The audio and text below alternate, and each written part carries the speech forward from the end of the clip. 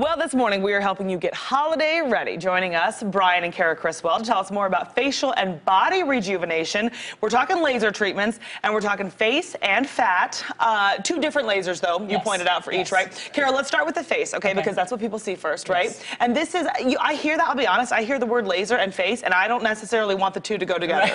Is this painful? How does it work? No, so that's the big difference with the new lasers. The old lasers, while you would get a great result, you would have a lot of downtime, kind of that thing you think of, the red pew. That crazy red. Yes, exactly. If you've seen a picture, it is crazy. It can be. So what we have now are lasers with minimal downtime, but you can still get that same result. Oh. So it's unbelievable. And we can really tune it to your downtime. So if you want to say, you know what, I got to go back to work in 30 minutes. Yeah. There's a laser for that. You might need a couple more treatments to get that result, but then the others that are so amazing, that are a little bit more aggressive, still you're ready to go back in 4 days. I had one on a Thursday and I worked Monday. I mean, maybe I looked a little swollen, but it looks fine. And then, I mean, it really is dramatically amazing. Different to see the skin after, you know, the redness and things goes down in terms of, I mean, you can see here in the picture the before and after, right? Okay, so that's an example of some of the facial lasering. Now, you also use a laser, Bryan, to laser fat. We do. How does that work? We do. We have a laser called Sculpture, and it's non-invasive, it's non-surgical, there are no incisions. You just place the laser over the area of fat that you want to treat,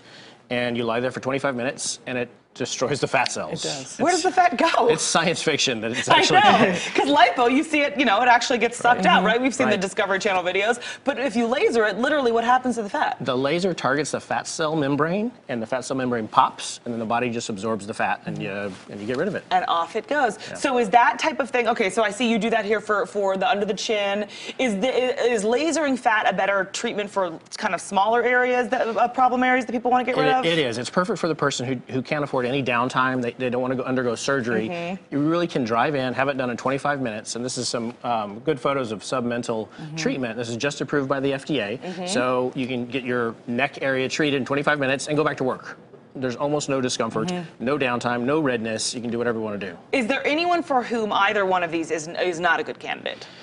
Just like most things in plastic surgery, it helps if you're healthy and in pretty good shape. So if you have a lot of extra fat, then you probably just need to work on diet and exercise first. Okay. And with the facial lasers, pretty much everybody is. Just you have to really be careful with the parameters that you use. So all different skin types, all different Fitzpatrick scales. Ages doesn't really matter because it's very tunable to that individual And just patient. work then with your practitioner to tell them I need to be back at this time or I need to, you know, okay. Okay, good. I love these tips. Bryan and Criswell, always great to have you guys. Thank you so much.